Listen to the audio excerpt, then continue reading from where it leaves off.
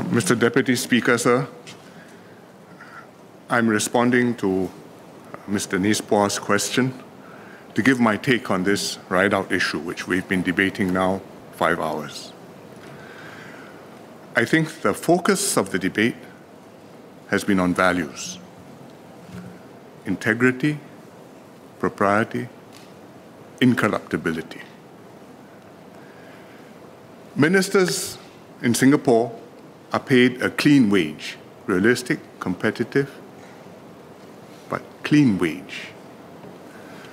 They don't get perks. There's no official house to live in. You get a salary.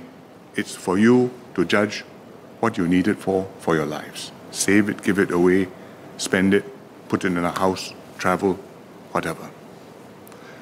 Therefore, where ministers decide to live, whether they want to rent, whether they want to buy, these are personal choices. And thus I see nothing wrong with ministers renting properties from SLA, or for that matter from a private landlord, provided it's properly done and all procedures are followed. Therefore, when I heard that two of my ministers, Shanmugam and Vivian Balakrishnan, had rented black and white bungalows at Ridout Road, my assessment, without going into it in depth, was that I did not believe there was wrongdoing involved. I had every confidence that my ministers and the SLA officials who dealt with them would have done the right things and handled the rentals properly. However, after SLA's statement on the 12th of May, the issue continued to attract public interest. And so when the two ministers asked me to conduct an investigation independent of their ministries, I decided that notwithstanding my confidence in them and in the system, it would be best for me to task CPIB to conduct a formal investigation and to establish definitively if there was any corruption or wrongdoing. Why CPIB? Because CPIB is independent. It has built up a strong reputation as an anti-corruption outfit. And it has the necessary legal powers guaranteed in the Constitution to carry out a thorough investigation. Everybody in Singapore knows what it means when CPIB invites you to lim kopi. And they can invite anybody, ministers, officials, businessmen, ordinary Singaporeans, whoever it is necessary for them to interview in order to establish the facts and the truth and whether there's culpability. I tasked CPIB to look into this on the 17th of May. I was then in Nairobi on an official visit to Kenya. CPIB's investigation went beyond the legal question of whether there was criminal conduct. It extended to broader issues like whether there was preferential treatment enjoyed by the ministers, whether any privileged information was disclosed to them, whether the ministers had abused their position in the process of the rentals. But I wanted these broader questions examined more thoroughly, because as PM, my duty is not just to be satisfied that legally there was no wrongdoing, but whether, quite apart from the law, there was any other kind of misconduct or impropriety. Therefore, after I returned from Africa on the 22nd of May, COVID notwithstanding, I tasked Senior Minister Teo Chee Hean to do a broader review of SLA's policies and processes to complement CPIB's investigation. SM Teo is my most senior minister in terms of years in cabinet and experience. I appointed him to show that I had every intention to maintain the government's and the PAP's long-standing, high and stringent standards of integrity and propriety. I wanted to put my most experienced, most qualified, for this purpose, most capable person on the job.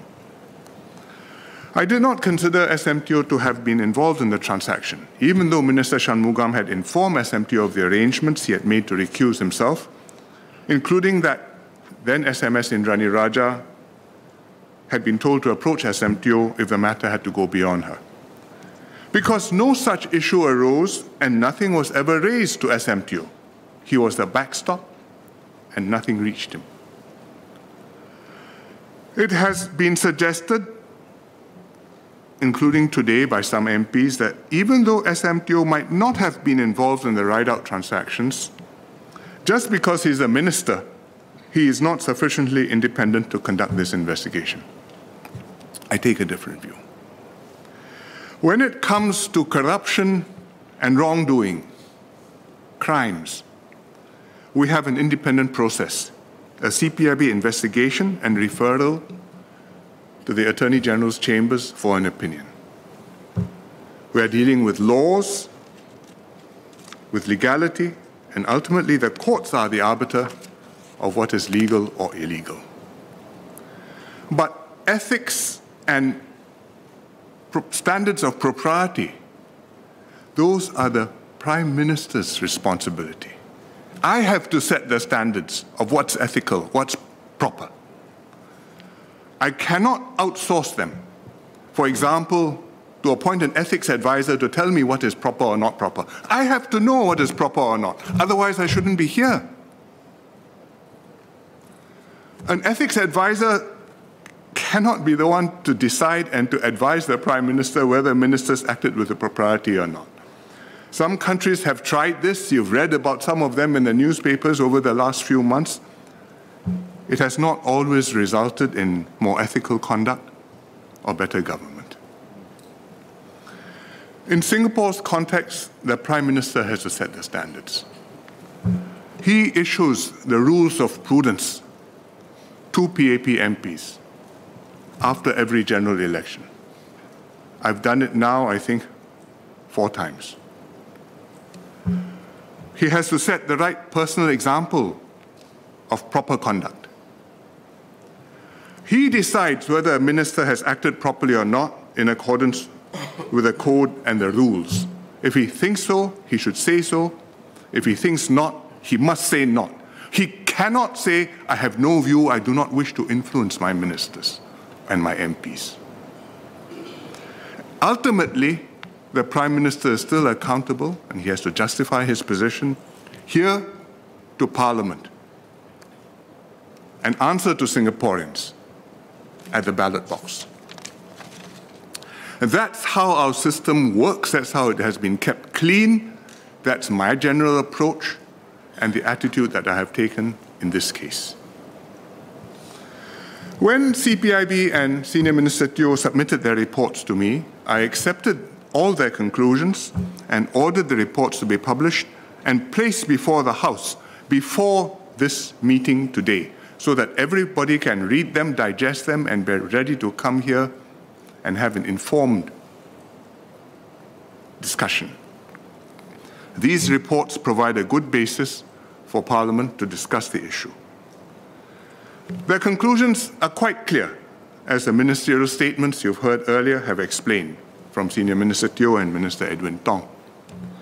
CPIB found no corruption or wrongdoing, no preferential treatment, no disclosure of privileged information, no abuse of position for personal gain.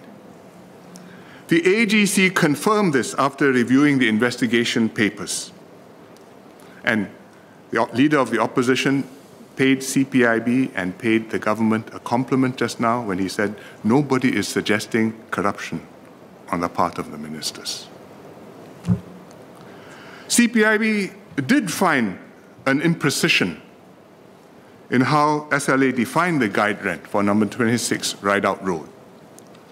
Their report explained this, and CPIB established that this imprecision was not due to any ill intent on the part of the SLA officers, nor was there any evidence of any mala fide abuse of position in the valuation.